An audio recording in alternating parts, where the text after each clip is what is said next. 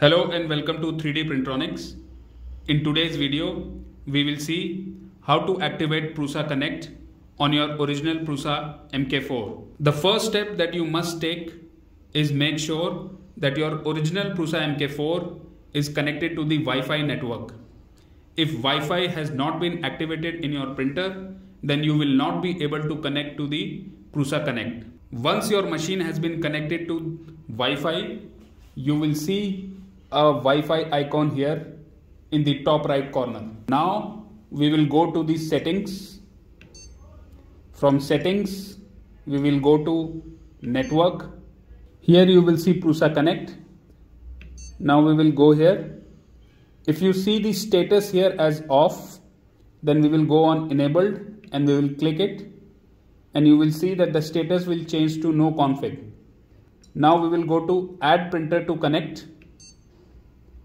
Here it will acquire the registration code. It might take a few seconds. Now this registration code which is written here, you will use this registration code in your Prusa Connect account. You will enter this registration code there, and then your original Prusa MK4 will be connected to the Prusa Connect. Now you will go to this website connect.prusa3d.com. Here you will log in into your Prusa Connect account. Once you have logged in into your account, you will go on add printer. From here you will select your machine. In our case we will select original Prusa MK4. Now here you will enter the code which is shown on the LCD screen of your printer. You can also give any name to your machine. This is an optional item, and again you can enter the location. This is optional as well. Now you will click on add printer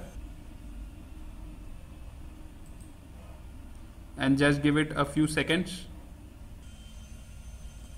Now you can see that the status is idle and your machine temperatures and everything, all the details are available here. So this is how you will activate Prusa Connect on your original Prusa MK4.